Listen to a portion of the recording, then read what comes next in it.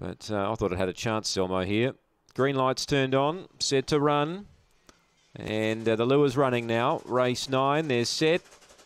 Racing, and Selmo last to leave. Chemical Energy won the start. It gets 2 lengths clear. Mine Masters coming after at the rail as the leader rolls off, and Spring Cocktail getting into its work. Then came Selmo getting through from Home Invader, and Heyday last, but Spring Cocktail darted through, took the lead. Selmo's going to follow it through, but Spring Cocktail's clear. Selmo charges the last little bit, but just misses. Third, Home Invader. Fourth, Chemical Energy. Then Heyday. Last in, Mine Master. Time we await upon.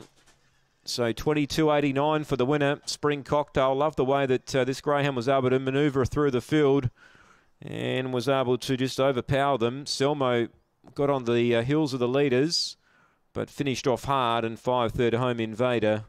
Fourth, number 4, Chemical Energy, who led them up, but wasn't able to go on with it. 22.89 the gallop here. So 2, 7, 5 and 4 run home in 14.07 after race 9.